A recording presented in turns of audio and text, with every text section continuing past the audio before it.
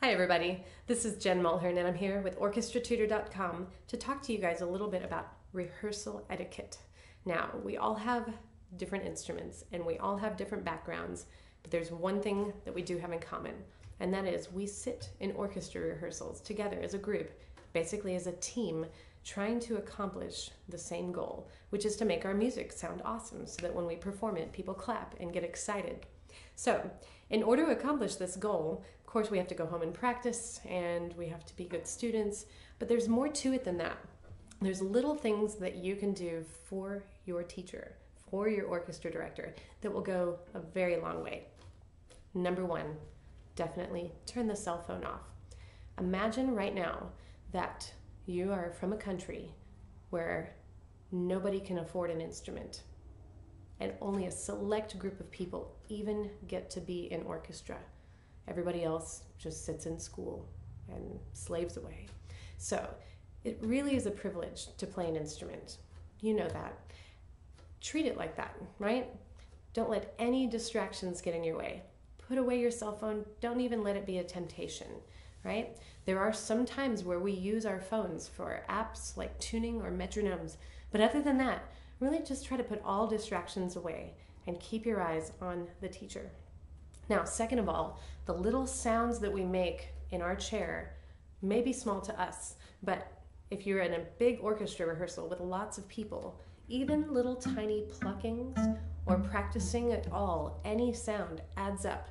And if you've ever heard an orchestra do tuning, or if you've ever been to a concert where they warm up before they play, you know how loud an entire orchestra can be. So I want you to put yourself in the teacher's shoes for just 1 second and imagine that you have this very important announcement and that it'll really affect the orchestra, but you've got to be able to be heard. So my practice is to sit in rest position and to actually work on being still. I push a little bit through my feet. I try to sit up tall. Kind of imagine what it would look like if I was like on the cover of a magazine, Cello Monthly. All right, whatever instrument you play, you've got your perfect rest position. And when you're sitting in it, you should feel comfortable, strong, and confident.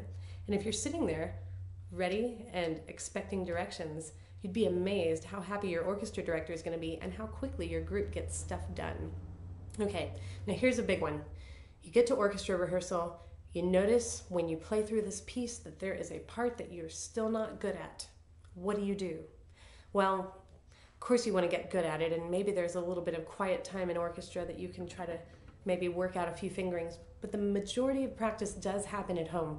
So the best thing that you can do for your entire orchestra to sound good and for your director to get things done quickly is to hit the hard spots when you're at home alone, when nobody else is listening, because really when it comes time to actual orchestra rehearsal, it's no longer time to practice as a solo person. You're actually practicing as a team. So in order to do that, you've got to have your part prepared.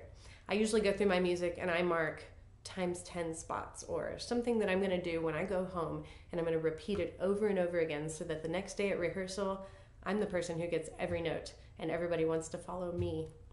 All right, so of course being quiet and making sure that when the orchestra director is giving directions that everybody's able to hear. Another thing you can do is just look at your director. Maybe even slide a smile in occasionally. You'd be surprised how tired people look sometimes when you're sitting there on the podium looking at your students and you know they're so excited to learn their instrument, but they look like this. So look at your director. Let the corner of your mouth lift a little.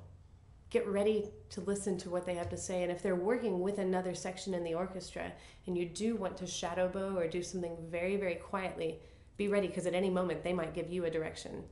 All right, and that gets to my favorite point, stopping and starting. Rest position, whatever it looks like for your instrument, really is a very short distance away from ready position. As a matter of fact, if you try them quickly, rest position and ready position could be something you could find in under a second. When your orchestra director points to your section and says, violins, violas, cellos, let me hear you at measure 35, your job is to get into ready position as quickly as possible. And you'll notice that when you do this, orchestra rehearsals go so much quicker, because every time it takes everybody 5 minutes to get ready and look at their hand and find the place in the music. really wastes a lot of time, which makes everybody a little bit more bored. So if you can get to ready position as quickly as possible and find your music with your eyes, as soon as your orchestra director calls out a number, you're going to notice a big change.